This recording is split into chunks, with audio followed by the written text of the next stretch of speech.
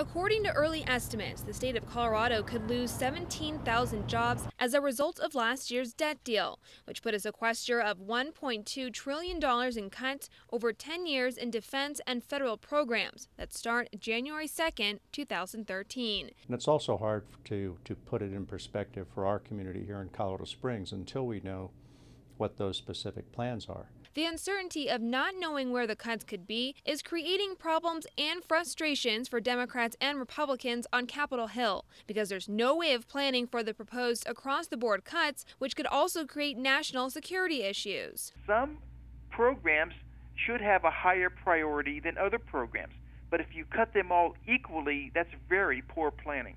Of the potential 17,000 cuts statewide, Lamborn estimates 2/3 of that would impact Colorado Springs and El Paso County. But Brian Bin, the president of military affairs for the Colorado Springs Chamber, says otherwise. But I don't think it'll be severe. If you look at the mission sets that we have here in Colorado Springs, they're all very, very high priority. Right now, top priority on the Hill is to get lawmakers to create and agree on a new plan and stop the Budget Control Act before it automatically cuts military budgets.